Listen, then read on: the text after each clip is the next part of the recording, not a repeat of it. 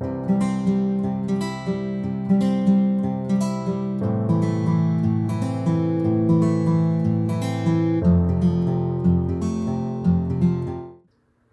friends, anybody else feel like they have more to learn about prayer?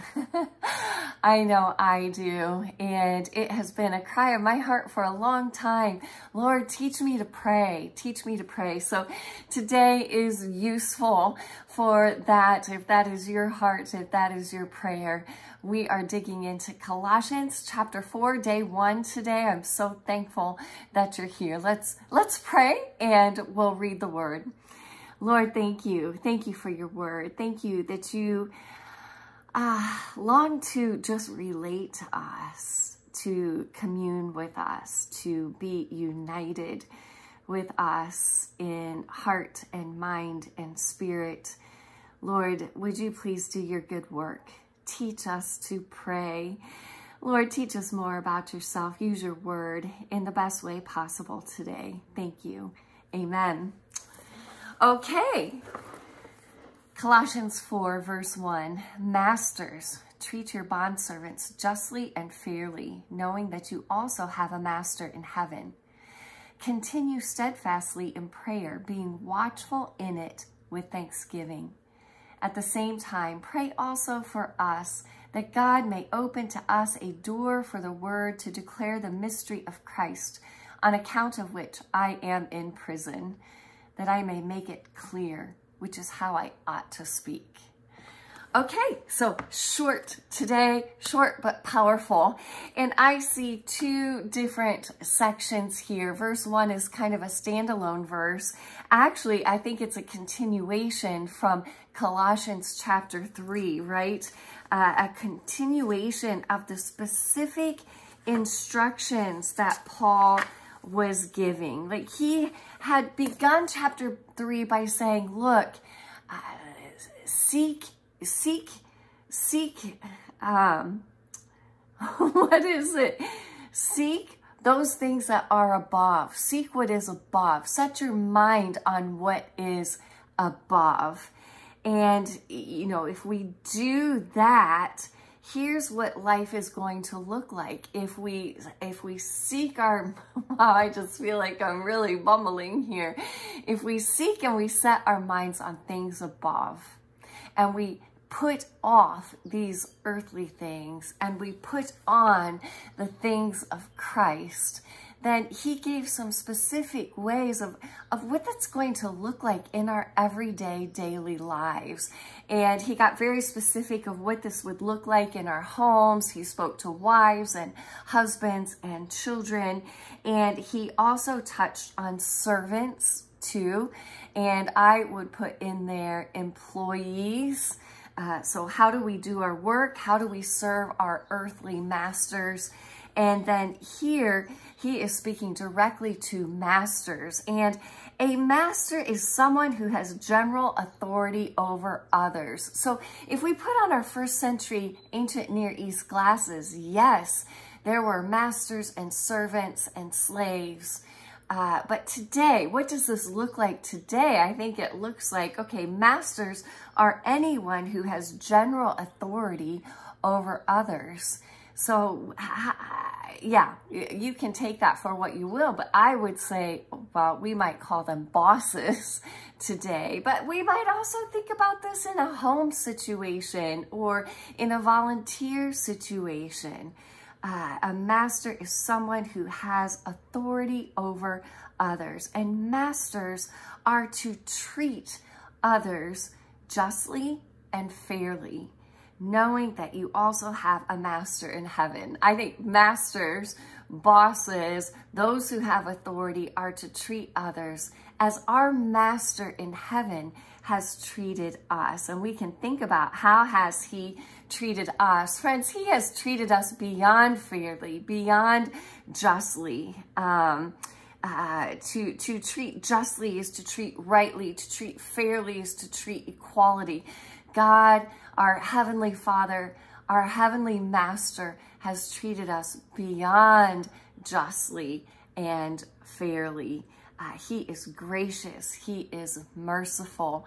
And how does he treat let's see, what is the word? Yeah, treat. That's the imperative verb. So Paul is saying, look, masters, you must treat your bondservants, those you are in authority over, in this way, like our master in heaven treats us. So to treat here actually means to provide, to give something useful or necessary to someone. So yeah, you know, in a work relationship, that would be, okay, pay fairly, pay justly, take care of the needs of your employees, take care of the needs of those you are volunteering, take care of the needs of those in your household. Okay, so that's part 1, that's verse 1. That was quite a bit on that. Here's where I zeroed in on today, because as I mentioned, prayer always catches my attention. Oh, I want to learn to pray better. And Paul says, continue steadfastly in prayer. So to continue steadfastly means to persevere devotedly. And if we think about what would the opposite look like, it would mean stop praying, you know, stop caring, stop praying. That's not what we want. We want to continue. We want to persevere, and we want to do so devotedly.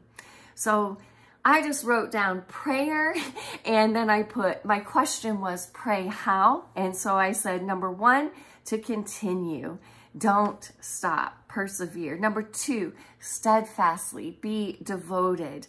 Number 3, be watchful. Be watchful, Paul says, meaning be alert.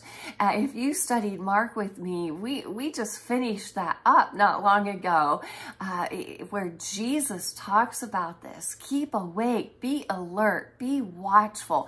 It all ties into prayer and being ready. All right, number 4, pray with thanksgiving.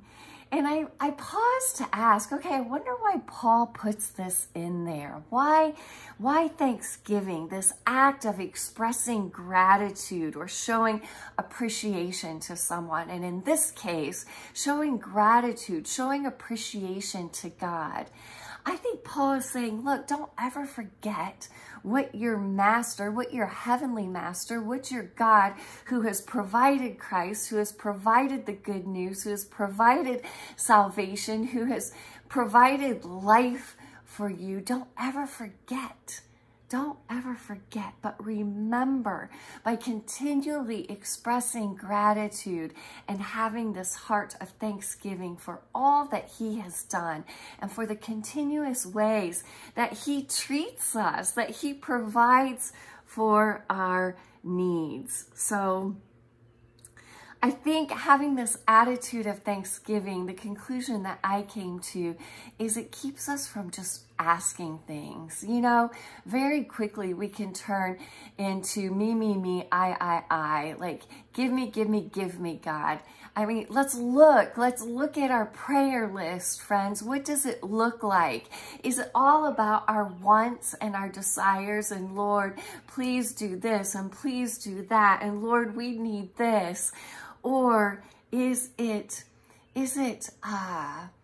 a conversation with God where we're listening to him and he understands our needs? He's inclining his ear, but we are just continuously seeking to walk with him, seeking to have our minds and the attitudes of our hearts united with his, devoted to him, devoted to his will, and then just being thankful, having thankful hearts for who he is and what it is that he has done and the ways that he continues to provide for us and to treat us.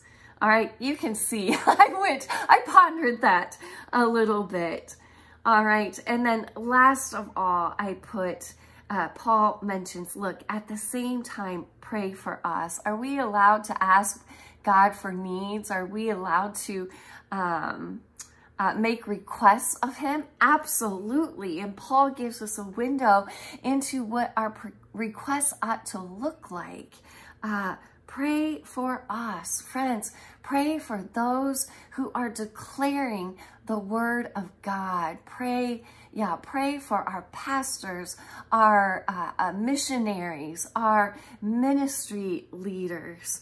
I would say pray for me as I declare God's word.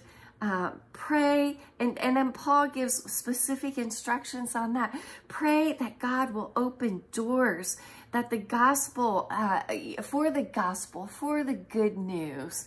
Pray that God would open the doors for people to hear his good news. And that those who are declaring the gospel, and we all should be in our sphere of influence, when we declare the gospel, oh Lord, may it be clear.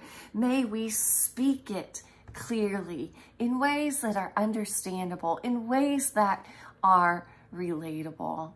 Oh, friends, beautiful, beautiful word on prayer today. And then, finally, what do we learn about God? Paul has some things hidden in here about who our God is. Number one, friends, he is a good master. He is our heavenly master, and he is good. Look at the way he has treated us. Number two, it is God who opens up the doors for his word to be declared. Let us pray for him to open those doors. Number three, he is the good news. He is the one who has provided this good news of Jesus Christ, the Son of God. And last of all, I think implicit in Paul's instructions is that God hears our prayers. He is spirit, and he leans in, he inclines his ears, he is living with us. So friends, let us commune with him. Let us be one with him. Let us be united with him in spirit through our prayers. Oh, let us not give up praying, but be devoted to it today. Let's continue the conversation with him this day and this week. Good stuff as we begin.